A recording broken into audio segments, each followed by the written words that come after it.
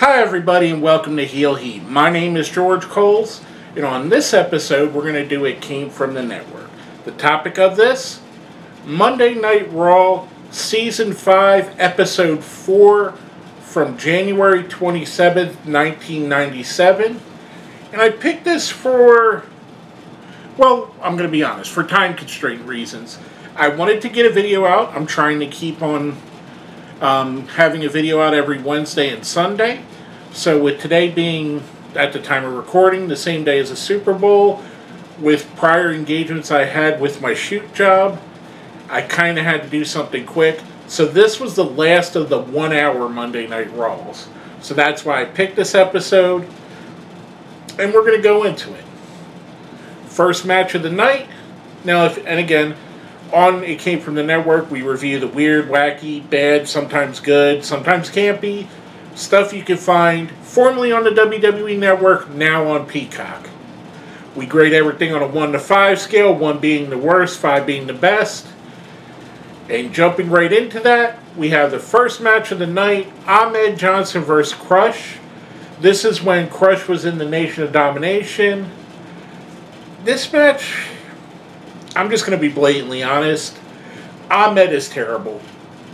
There are a couple botches that he does, like simple botches, like a body slam botch in the match, a suplex botch. Crush is a better wrestler than he deserved here. This match wasn't good.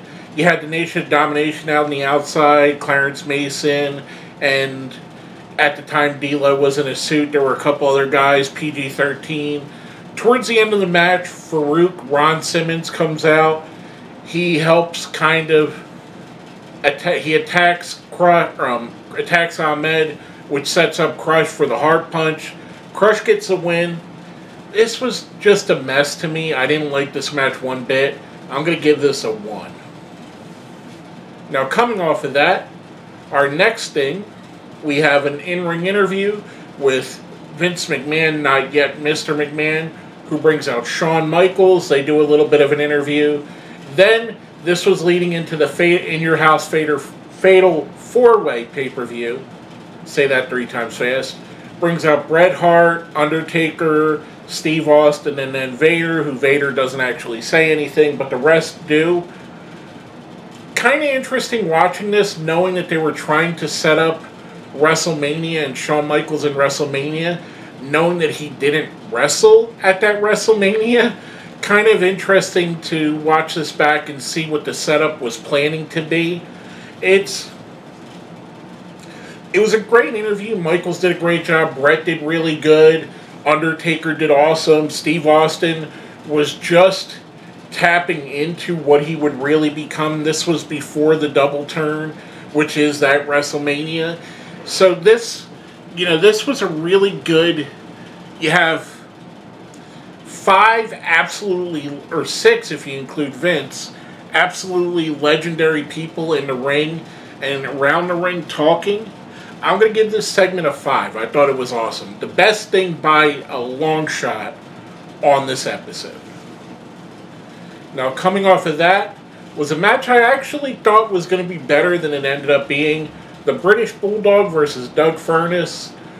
Both of them had their tag partners. Bulldog had Owen Hart. Furnas had Phil LaFon. They teased towards the end where Owen hit Bulldog on accident, some dissension between the two after the match. Bulldog picks up the win on Furnas. I expected this to be a really good match. I love the British Bulldog. If you go back a few episodes, I did a review on the Coliseum video, or no longer Coliseum video, but it was his solo video. He's a guy that I really enjoy, and I really enjoy his style. His style still holds up well. Doug Furnas, another really good wrestler. For whatever reason, these two didn't click well. Bulldog picked up the win in this. I'm going to give it a 2. It just, again, for some reason, it just didn't work. Now we get into the main event of our evening. As you can see, like I said, it was only an hour-long show, so it went rather quickly. We got Big Van Vader, or just Vader at the time, and Mankind, who are doing a can they get along kind of thing. managed by Paul Bearer versus the Godwins, Henry and Phineas, which are managed by Hillbilly Jim. This match felt clunky. It went on longer than it should have. Both of these, Vader and Mankind, two absolute legends. The Godwins, a really great tag team, especially at the time. There were a lot of just seemingly walking around and plodding around spots during the match. To me, it just didn't work that well. The Godwins pick up the win by countout when Mankind accidentally hits Vader with a chair. Doesn't seem to care that he hit Vader, so we get that little tease of them too. I'm going to give this match a 2. It just didn't work for me. Then after that, we see Ahmed Johnson, who the whole night on little segments you would see was trying to chase down the Nation of Domination.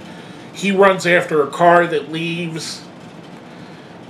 That's how Raw goes off the air. This was a very subpar show. I expected better. The interview segment was fantastic. Ahmed and Crush I didn't have high hopes for. Bulldog versus Doug Furnace I did. Vader and Mankind versus the Godwins, I kind of expected better from that too. Overall, I'm going to give this a 2. I thought it was okay. If for nothing else, the promo is a really good promo to see legends of that stature all doing their thing around the same time. Other than that, the show, you can skip this altogether. One interesting thing, at the time this show was live, it was just, I believe, a week or maybe even 2 weeks after the Patriots, maybe even the day after, the New England Patriots lost to the Packers, and the whole night, Jerry Lawler was making fun of the Patriots losing, which kind of, if you know what happens just a few years after this, the Patriots went on to be probably one of the most successful franchises in football history and probably all of American sports. So it's kind of funny seeing that. But again, overall, I give it a 2. Totally passable Monday Night Raw. If you watch anything from this, watch the promo. But that's about it. With all that being said, my name is George Coles, and this has been another episode. Or actually, before I go off the air, make sure you hit like, subscribe, share, all that good stuff. And if you watched it this long, let's put Patriots in the comments down here if you watch the end. Now, with that being said, my name is George Coles, and this has been another episode of It Came From the Network.